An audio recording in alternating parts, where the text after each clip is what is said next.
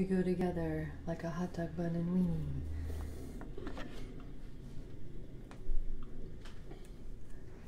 Cutest card ever. Yep. What's up, Nessa? What's up, Adina? Good morning. Good morning. Good morning, Mr. Pig. Morning, Savannah. What's up? What's up? Yo, Kenan. I saw what you did with the groups, Kenan. Thank you very much. Good morning, Michelle. Check. Hold on, let's all pretend that we're just waking up out of bed. Here you go. Oh, good morning, guys. Hi. I love that song. That's a good one. I played that in orchestra in the Seattle Youth Symphony and loved it. It's so fun to play. What's up, Josh? Good morning. Happy 15 years plus 1 day. That's the same thing I said to Melanie this morning. I said happy day after it is our anniversary. What's up? Man, I got a crazy brain. It goes all over this land. What did you think? Something said happy something day, and I immediately thought of the Addams Family. Happy Turkey Day. Let's have fun the Indian way. Have fun the Indian Turkey way? Day. Yeah, it's hilarious. I mean, it's terrible, but it's hilarious. They go to Camp Chippewa. Yeah. What does Chippewa mean? Orphan. Your tribe means orphan. Yeah. Okay. It's a great movie, though. I'll be the victim all your life. You always say that. It's so funny. Hello, check. Why does one half of my headphones work? I was just typing that. Josh, dang. He beat you to it. Aaron? No, Misty? It's what the are you best one. Oh, thank you. Hello? Something is unplugged and I'm only hearing you in Good my morning. right ear. Okay. Thank you about the makeup. I totes messed it up and I was like, oh, so I just went with it. Like I put it on wrong. And I went with it. Fig leaves off. Ooh, hello. We're getting crazy this morning. Tony Carr, good morning. Okay. We ready to rock and roll? Yep. Okay. We say it like 1,000 times every morning. Check your levels one more time. What's up, Flower Wisdom? Hello, good morning. Good morning, Brittany. Check, hello. I can hear myself just fine. Okay. I think that's good. Okay. Hello and welcome to the Anatomy of Marriage podcast. I'm your host, Melanie Studley. Good morning. My name is Seth Studley, and today is day 65. My name is Seth Studley, and I'm a licensed marriage and family therapist. And today is day 65, titled, I Feel Like a Roommate, How to Manage Work Stress, and Do I Have Depression? And if you're new here, welcome. We have a podcast because marriage is not super easy, and sometimes it's very hard to find helpful, real, raw marriage advice. So we are on episode 282 of our Anatomy of Marriage podcast that we started because marriage is hard. But marriage is also really great. It is. It's very fulfilling. All this great stuff. And every single day when we do our show, we go live on Facebook and Instagram, so you can join us here. What are we? Pacific Standard Time at 7 a.m. And as always, our show is brought to you by Audible. Please visit audibletrial.com/anatomy of marriage to get a free audiobook on us. We love audiobooks. We read them all the time. We use them all the time. So get a free one on us, because why the heck not? Well, that's right. And you have been, so thank you very much. So join the other awesome smart people, because you don't want to be not smarts. Okay. Review of the day, 5 stars from Juchar. Great podcast. AOM was the first real podcast I ever purposely listened to and then continue to listen on a fairly regular basis. I started listening to it during the middle of the day of my engagement with my now wife. During the middle of my engagement. Oh, sorry. I don't know where I read that from. The middle of my engagement with my now wife. I listened to an episode every time I was cooking food and then sitting down to eat, or portions of them. The first season was incredible to listen to, and I learned more than I thought possible while listening to that podcast. Throughout the first season, there were episode topics that sparked much-needed conversation between my wife and I as we were navigating the pre-marriage road. I don't know if we would ever have talked as deeply or as intently about many of those topics. Family of origin, our differences being super important, the biochemistry that occurs between people, and more. This podcast definitely helped set me up to be a more mindful and hopefully prepared husband in marriage. So thank you, Studleys, for your constant openness, care, and wisdom. I, for one, am more wise because of both of you and the experts you have brought on the episodes. Thank you for that review. Yeah, thinking like, okay, I will help this person, yes, and it is good, is a great feeling. So, thank you. And guess what? Your review helps us Yes. in the same way, and Immensely. also helps other people. So thank you completely and awesomely. Thank you, thank you, thank you. And I just have to say, someone commented right now on the Instagram that they love my hair today. I do too. All I did is part it. Like, It I looks literally good did that like way. nothing else. I just parted it really far. But the hard thing is I get hair hurt. It starts to hurt after a while. So then I Hair gotta put it hurts. back. That's no But joke. I'm glad that people are digging my crazy eyeliner and my makeup and my hair, because Yep. my hair's real dirty today, let's be honest. Hey, what's up, Paul? If you guys need any IT stuff, go to Paul. Oh, He'll fix jeez. it. Okay. Not Free everyone is commercial. live with us on Instagram and Facebook, so Okay, it's that's fun. right. Okay, So read the first question. number one. Go for it. This one, hold on. There's a.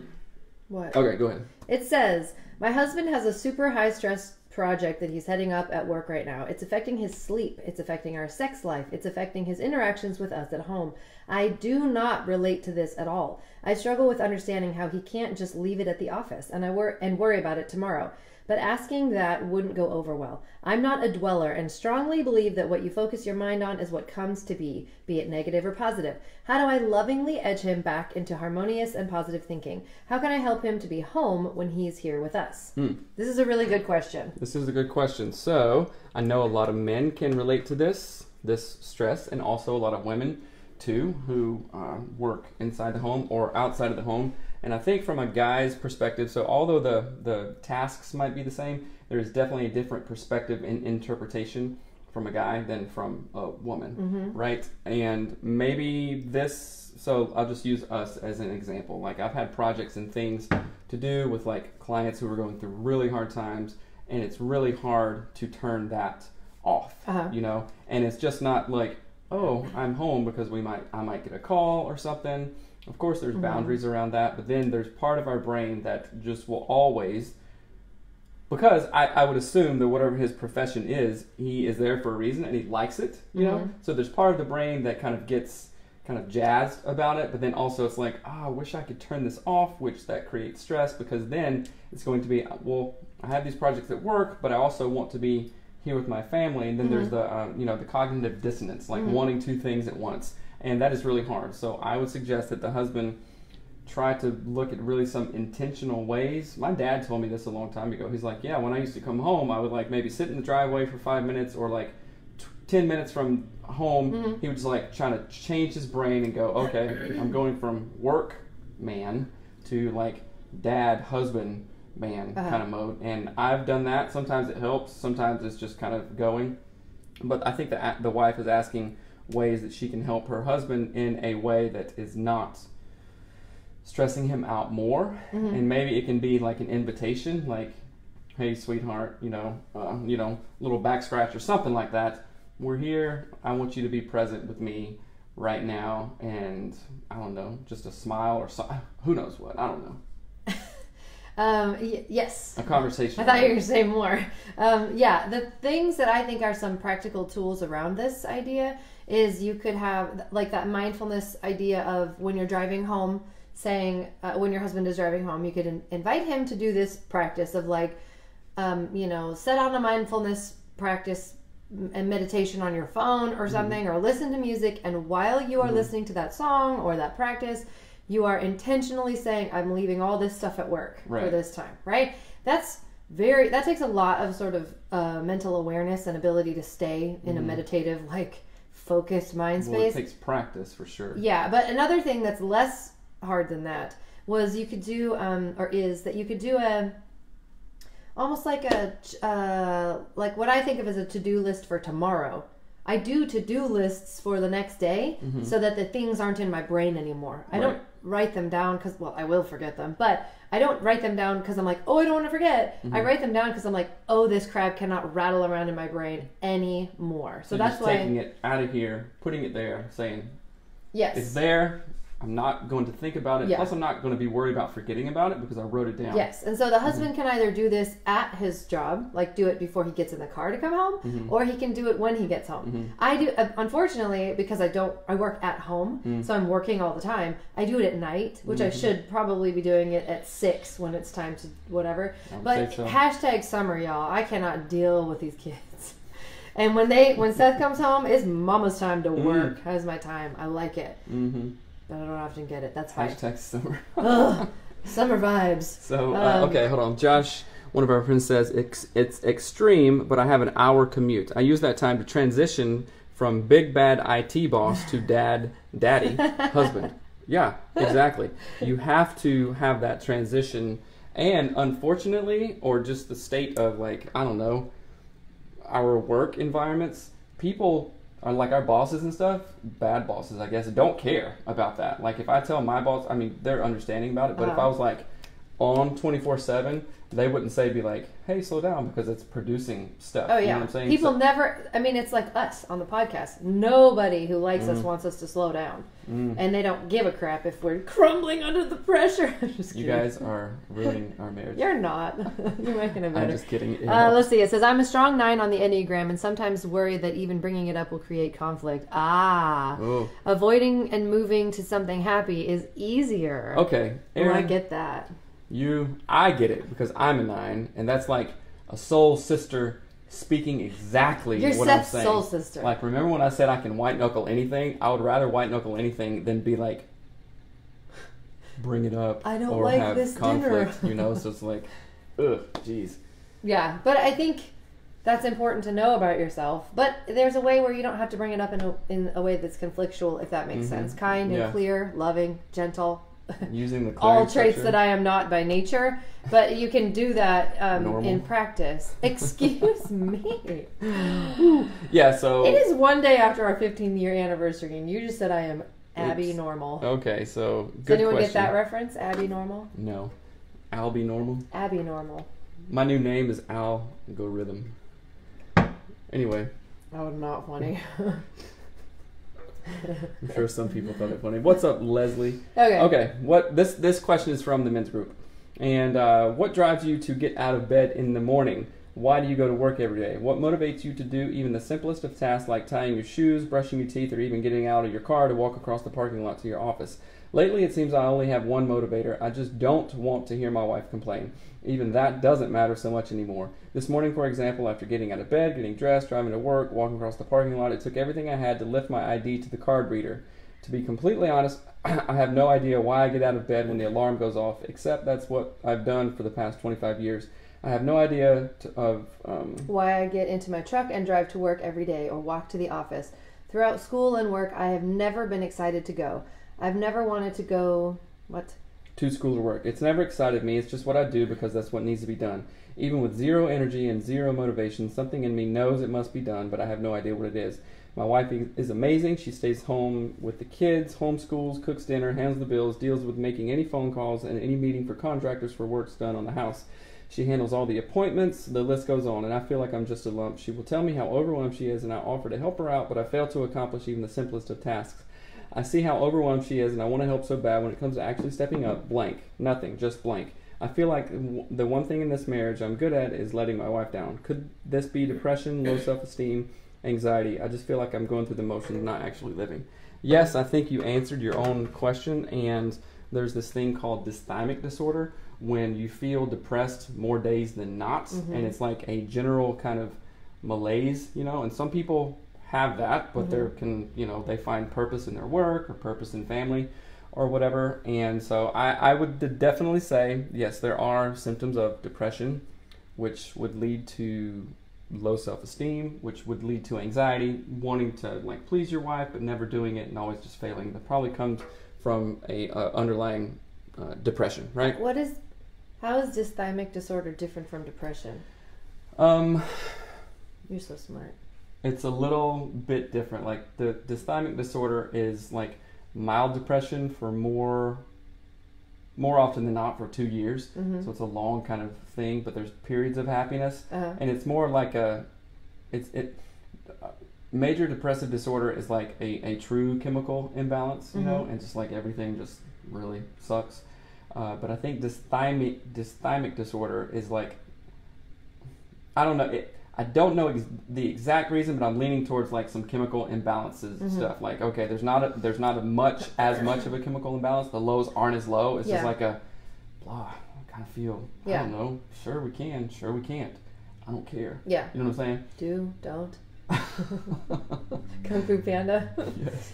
Yeah. So, yes, brother, I'm sorry, that's this is your situation right now, I would check, which this just got told to me a couple days ago. Go to the doctor, have some blood work done, and check your testosterone level, right? Because going this long, feeling this way, something is clearly wrong. 25 I never like this. Years. I mean, another thing is like, have family of origin stuff. Did your dad and mom just be like, well, this is what we do. Ugh, we have chicken with no salt and it's boring, Or, you are referencing my mom. Well, we bring the truth. Anyway, I just go to work because that's what I do. Do I like my job?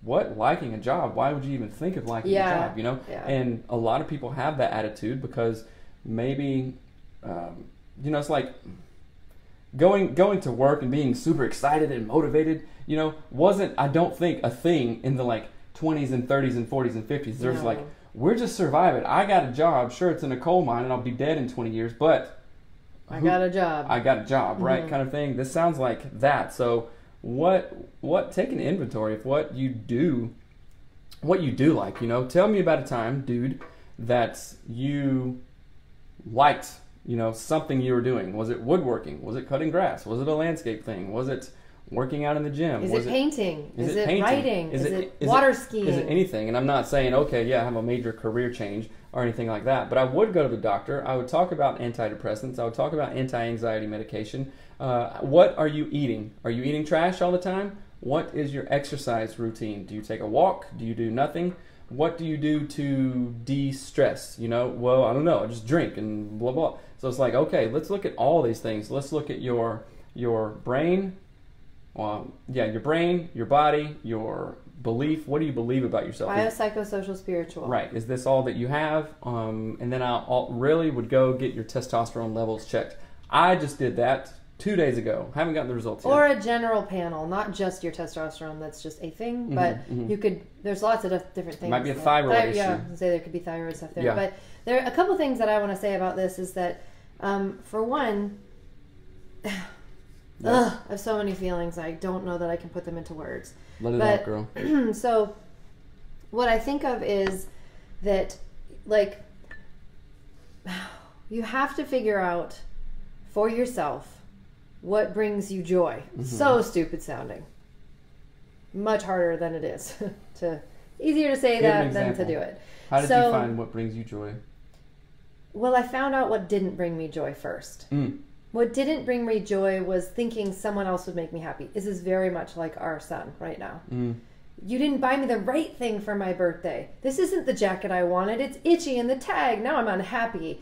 Oh, I thought we were going to go get Starbucks and go to Ivar's. Like, I thought more was more. I thought more was better. I thought I will get the things I want and then I will have joy. Yes. And it didn't work that way. And I functioned in that modality for like 25 years. I thought, more, give it to me. I want it. It's mine. I have it. Now I have it. I should be happy. And I wasn't. I had all this crap. And I'm talking about all this crap. We had so much, like, things, motorcycles, cars, bikes. And I'm not talking fancy stuff. I'm talking, like, redneck stuff. We had clothes we didn't wear. We had trinkets and pictures and Target galore, everything. Right. And I wasn't ever happy.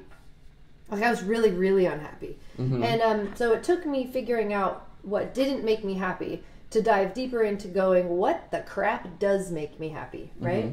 And when we went through our stuff we went through in season 1, if you haven't heard season 1, go listen to the first 13 episodes of our podcast. I wanted to die. I was having major suicidal ideation. I was like daydreaming about crashing the car. I was thinking about it constantly. And there was this moment where my brain like flipped. And so here's why I'm bringing all of that up is that right now we're going through a lot of mental health struggles with one of our children. And it's very hard because I understand fully what he thinks when he's upset. I understand when he says, I would rather jump off the balcony than talk to you. I understand that feeling. Like, viscerally, I get it. I would rather crash into the median of the freeway than go home. That seemed so much easier to me. It did at the time. Like, no truth would break through that mindset that I had at the time. And I get it. My kid feels that way, and I get it. And I know how dark that place is, and I know how depressing it is, and how hopeless it feels.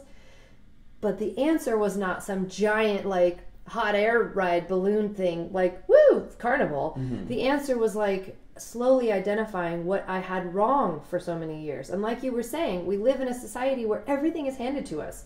We used to get a job because we would die if we didn't have one. Now we get a job because, well, you got to pay your bills, right? And, like, food is microwavable. It's instant. You don't work for anything, really, right? Like, nothing is hard. We don't. And so in the past, what was like furthering yourself was getting a career that was, like, enjoyable or had status. Now it's like, whatever, who cares? No one cares. And the new version of that is like, what's the word? What is Maslow's hierarchy of needs? The top one. Self-actualization. If you're not familiar with Maslow's hierarchy of needs, maybe look into that. And it's a triangle. The bottom is like air and water and food. And then the higher you go up, it's things like relationships, self-love, understanding. And the very tippy top is self-actualization. So what I think is going on is that you've done a lot of really great things. So I want you to get that first. But then as you go higher up in life and the world and whatever, you need to find that tip of that pyramid where you're actually feeling invigorated by something. It literally could be anything. Learning a new skill, riding a skateboard, talking in French. I do not care what it is. Talking in French. What? People learn languages because it's fun. And it makes them feel good. Like, so I want to really encourage you to really think about, when do you feel significant joy? It could be drawing pictures of flowers. People love that kind of stuff. It could be bird watching. It could be surfing. It could be writing poetry. It could be being in an orchestra. I don't care what it is. Do not judge what brings you joy, as long as it's something that's not damaging to your family, right? But then the other part of that is, if you can get to this space, I'm going to tell you a really quick story that's terrifyingly sad, horrifically sad, but I want you to think of perspective. Okay. I have a friend that I knew 10 years ago who has 5 kids, and her husband just died in a car accident. She has a 1-year-old, and her oldest kid is like 10 or 11. Now, man, you have kids, I think. You've got a wife. Yeah, it's hard. You feel like you don't know why you get out of bed. What if you can't? What if you are gone and you could see what your family is missing? If you could see the loss that you bring in your absence, it might help you understand the value you have in your presence. You are powerful. And I don't mean that in a manipulative, weird way. I mean, you bring a gift to this world that nobody else brings. If Seth leaves this world, he's not going to be replaced by somebody else. There is no other Seth in the world, right? You're that person to many people, and you've got to like transfuse that into your mind. You got to transmute it into your soul. You have to accept that and breathe it and understand it, and let that fuel this new awareness and awakening and presence and understanding. That's a really good point, because I want to say, something in me knows it must be done, but I have no idea what it is. Maybe you don't have to know what it is. I don't have to know the composition of a glass of water. I mean, I make sure it's clean water, right? But to be like, ooh, I can't be refreshed unless I know exactly what's in here. Yeah. What are the chemicals? Yeah, that's right? a good point. So that's in you, right? You said it. I didn't say it. I'll read it again.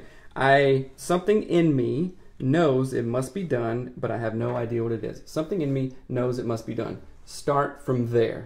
Boom. Because I know, I'll call you out, brother. You had other comments, and they were kind of complaining. Well, now I do this and this and this. What we focus on expands, and we will manifest, good or bad, like somebody else said in the thing. Let's see. Well, another person says, I strongly believe that what we focus our mind on is what comes to be. Negative or positive. Negative or positive. What are you looking at, man?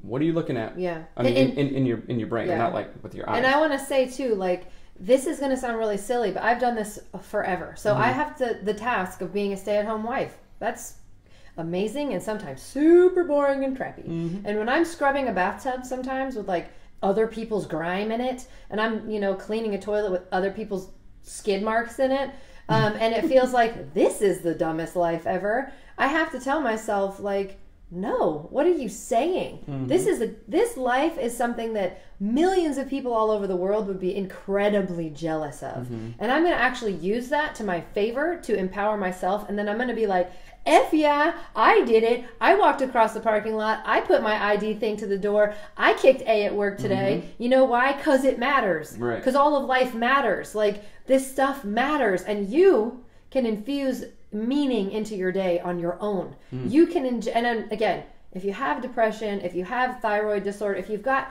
there's many things that could be getting in the way of that. So I'm not saying just white knuckle it, do it harder, blah. Right. I'm not saying that, but I do think that we underappreciate the concept of injecting our own minds and spirits and souls with the wonder that the world is and has. And the fact that you're a human is amazing. Okay, so time for some comments. Let's see. I wonder if it is open up to his wife about this, because if she is so busy at home, she might not notice, and having your partner hear you and support you in your journey to health would be very helpful. Yes. That NPR Hidden Brain episode, dude, that's such a Gary V-ism. That's funny, because I don't know who said something Gary V. Maybe me, because I listen to him all the time. That's a powerful thought. Thank you. You just assume it was you. Yeah, because I listen to it. Yes, so good, Mel. And then somebody else says, where focus goes, where focus flows, energy flow. You know what? Tony Robbins. Dan Siegel says that too. Yep. Well, and here's the third. Hold on, move your hand. So Tony Robbins says that. Dan Siegel has a third one, and you listen to this. It's where focus flows. It's where focus goes, energy flows, and neural connection grows. The crap we focus on changes our neural pathways. Yep. I'm not kidding. So if I sit and think about how crappy my family is and how dumb my house is, which I've done that before, while sitting in a beautiful home with a healthy family. And I've sat there and thought about how dumb it is, how unfortunate it is. It's not fair. Right. And I created these pathways in my brain that were like, yep, everything sucks. Check. Yep, So you then- are being a victim. Check. Right? And I totally agreed with it. And then my brain then wired that way. you don't even have to do work to think that way. Oh, yeah. Right? Like, think about a track. Like, if I build a train track, all I have to do is literally wake up. Get on the train. No, not even get on the train. You just have to wake up. You're already in the carts, and guess what? There's gravity, so you're just going to go down that negative track. Indiana Jones, they just push down the coal mine. Exact. Yeah. So I think it's really important. So it's where energy goes. No. Where focus goes, energy flows, and neural connection grows. Like, it's that is important. good. I like Dan that a lot. Siegel. Somebody says, music is powerful. Spend your commute blasting your favorite music to pump you up in the tiniest I agree bit. with that. That's right. Definitely blood work. I felt like that for 2 years. Whoa, that's a long one. I felt like that for 2 years and got out of bed only to do what I had to do to take my son to survive. Other than that, I couldn't care less. But it turns out there were some vitamin deficiencies and all this other stuff. Yeah, it matters. It totally matters. It's true. I wish more than anything that I could Be home with my son. Instead of stuck at work all day. Sometimes what we have or what we are ungrateful for, what somebody else would give anything for. If we continue to live our life like that, we will prohibit any personal growth. We need to learn to be content where you are. Bloom where you are planted. That's true. However, that's hard. So I don't want to be like, oh, do this, say this. Like, we know that it's hard, but also we say these things because we know they're true. Yeah. And the truth is not easy. And it's crap we've been through. I don't feed you something I ain't had to eat myself. Right? Girlfriend? That's right. Okay. All right. Thank you for that question. Yeah, and thanks for that question. Your feedback. Keep it up. You're on the right track, reaching out to the men's group, but focus on something different. And maybe find a group of dudes who will get real with you. Go. He's join in the men's group. We are. Men's group. I have some thoughts. Anyway, but I meant in IRL, in real life. Like, go to a what's that? Like a fitness thing where they smash tires on stuff and climb on chains. CrossFit. Okay. Go do a CrossFit with people who are like you and want to improve themselves, and you can punch each other and be like, "Woo, life is great." Yeah. Okay. All right. I've been married to a wonderful woman for 10 years. We're on the same page financially, spiritually, and we laugh at each other's jokes every day. The one area we struggle is our sex life. I had a tough childhood. I learned not to ask for things because the answer was usually no. My wants were not priorities. Now I'm passive and fearful of initiating. It's easier to wait for her to start things than risk being rejected. But between that and the conditions for when sex can happen, no mornings, nothing past 9 p.m., I've started to feel like more of a roommate than a spouse. If you have any ideas, I'd love to hear them. Sounds like you might be a number 9, putting your needs behind everybody else's and not being comfortable with conflict. Oh, guess what? That's me. Okay. I know. I literally was like, did you write this question? I know. Because it sounds exactly like Seth. That's right. What are your thoughts on that then? Other than him being a 9, potentially. Oh, let's see. I think and feel this way. Mm-hmm. So, I don't necessarily have an answer. I think I know what to do. What do you think? Oh, let me ask it this way. If you were a personal coach looking at your life, hashtag Cody Jefferson, and you were coaching yourself, what would you tell yourself if you wrote this question in? I would give myself, I'll give myself a motivational speech like, how would it go? Bro, you got this. You're not going to be scared. You're going to be straightforward, and you're going to let your needs and wants be known in a normal way, not just like a bull in a china shop or whatever. And you're going to do it. So I would like pump myself up. What was it psychologically? What is the steps that you're going to take to get to the do it part? The do it part? You said you're going to do it, but what does that mean? Practically. It means kind of think about it during the day. Think about, even this is kind of a hard thing for me. You know what I mean? I do. I'm trying to get you to get there, and you don't get there. That's fine. Mm-hmm. So let's approach it really practically. All right. What would you say to this guy? Same thing what I would say to you, like these are. I want to think of it as a different way.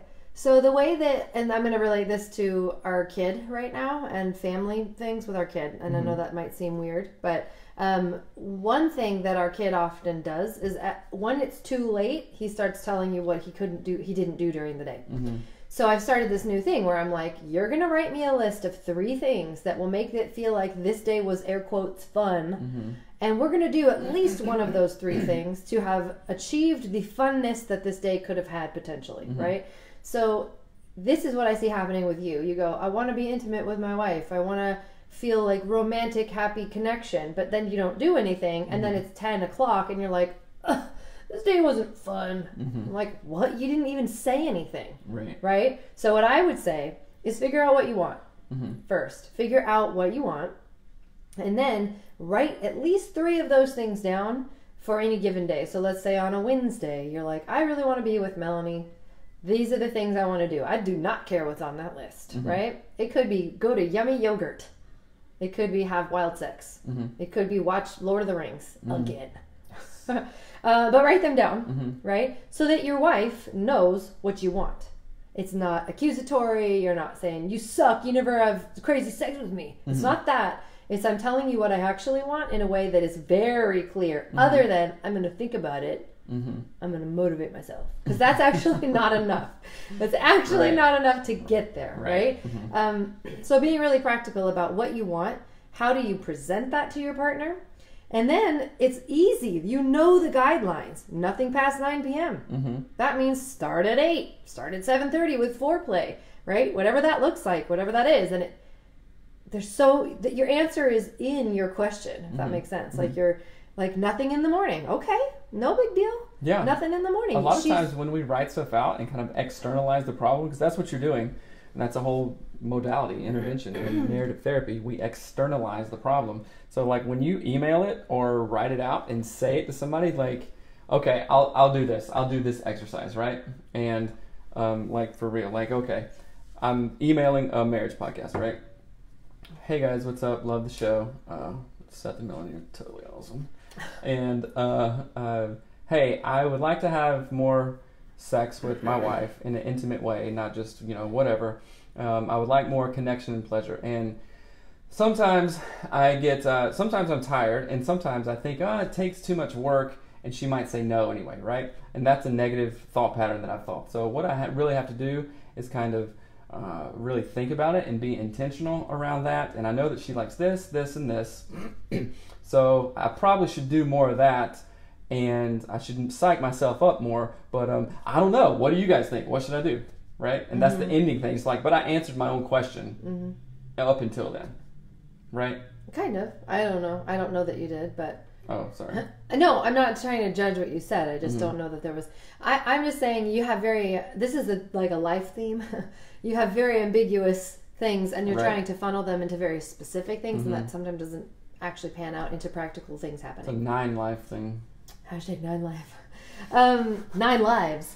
I'm a cat. He's a cat. But anyway, I think that is a part of it. Like it's being clear with what you actually want and writing it down, like I do with our kids. And it sounds so stupid, but that is so helpful. If it works to do that, it's incredibly helpful, and it's helpful for you to actually acknowledge out loud what you want, right? Like, what are you actually looking for? I really like what Brad says here. Sounds like the way that we talk. It says, think of the times when you were strong and use that to remember, see, you can do this. Yeah, good job. It's for reals. Let's see. Somebody else says, I get you, Seth. Sometimes writing it out leads to... the answer you're looking for. But it's almost like you're seeking validity in the answer you already know. That is exactly right. And as a 9, we're like, I know the answers, like that song that destroys any 9 that listens Sleeping to it. at Last. Yeah, it's like Enneagram we song. have it inside us, but we're looking, what, is this okay? Can we do this? Kind of thing, you know? So it's like, it's in there, right? It's like the sovereignty of you is there. And you don't actually need validation. But when we get it, it feels so good. And when we don't get it, it feels so bad. And makes, well, what am I thinking? Well, this is the wrong choice. This is the wrong choice. So yeah. That's totally true. For this question and the one before this, I would highly recommend that y'all read I Hope I Screw This Up by Kyle Cease. You can also get the Limitation Game by Kyle Cease. That's $20. It's a video series. It's worth every dollar. And it is so helpful for these type of patterns, these thinking processes, these things of like, I'm used to hearing no all the time. So, yeah, you can be used to hearing no. That doesn't matter. That doesn't help you. So breaking that cycle and starting a new way of understanding things, and that takes being able to sit in the discomfort of that, right? Like, there's a whole thing to it. We don't need to continue talking about it, but go read anything from Kyle Cease, particularly I Hope I Screw This Up and the Limitation Game. They're really, really amazing. And we told you guys we're going to talk about it, and we are going to talk about it. Not yet. You're not going to talk about it. I'm going to talk about one more thing. So we have in the Get Your Marriage On app there, and we haven't like officially announced the launch of it. Soft launch. It's sort of a soft launch because we're trying to work out the bugs. But in the app, there are conversation starters. There are all these things that will lead to better sex and intimacy. And y'all, I made a sex meditation in that app that everybody is going to love. 30 minutes long. It's delicious. It's 20-something minutes long. But it's mindfulness. I'm going to listen to it tonight. It's to get your mind in the mood for sex. It's get in the mood meditation. It's marriage friendly. It's not weird. Nothing. Does it work for guys? Pornographic. It works for everybody. You have genitals, it works for you. But it is in the app. And so that's a way. Like it'll get your wife can use it. You can use it. It is legitimately like this Zen meditation. It's me talking, so it's a little weird. Like if I have funny thoughts about it. Like a podcast. It's a podcast for your genitals. Your homologue. Hey mom, welcome to the show. She's got genitals. It's fine. Oh my! That's enough. We're not going to body shame. Anyway, so people are saying things. Should we? Okay. No, they're asking about where they can find the songs. It's Sleeping at Last podcast, or Spotify, YouTube because it's free. So I'd go there and do that. Can I, not talk about genitals now and give a plug here? Choose to do that. Oh my gosh! So we're going to kick off a thing called AOM Group Therapy soon, and it will be a paid group, and it will be. How can I say this? It will be flippin' amazing. It'll be flippin' amazing for sure, but it will be a targeted thing of everything that you like and find helpful about this show, about talking to us. You'll get a lot of exclusive stuff like different Facebook feed access, private email thing where every single question gets answered no matter what instantly because sometimes we can't get to all of them. Seth, your mom doesn't watch. Kelly Stokes. Sure. What's up, Kelly? Now things just got funny. I know they did. I hope she has watched before, but who knows? Anyway, Okay, totally lost my brain on that. We're going to do AOM group therapy. Right. And we're really excited about it because we get so many comments about people having a very hard time finding a therapist. We had a super hard time finding a therapist that we felt like understood us or that we spoke the same language or like jived with. Right. And so one of the things that we're really excited about within this is that it's less expensive than traditional therapy. Yes, it costs money. No, we're not giving everything away for free. But you have, along with this, like, you have us, right? You already speak our language. We use the same terminology and analogies. And so then on top of that, you have a community of people who understand the same language you speak, the terminologies that you use, the analogy that you use. And I think it's so vital to the success and the health of relationships, individuals, to have a community, that fully understands these things. And we're working on things together, right? That's right. And what we pay for, we value more, right? Like I've said, the example, I can make a coffee here and take it on my way to work, or I can stop by Starbucks and go inside and smell the delicious coffee and like pay $3 for an Americano and enjoy it more, right? What we pay for, we seem to value and have more investment in, right? Don't tell them that why they've got to pay. Y'all know why you got to pay. Don't even pretend. I'm just saying what the research says, so we like to be research savvy here, right? So that's going to be kicking off soon. We're working on it right now.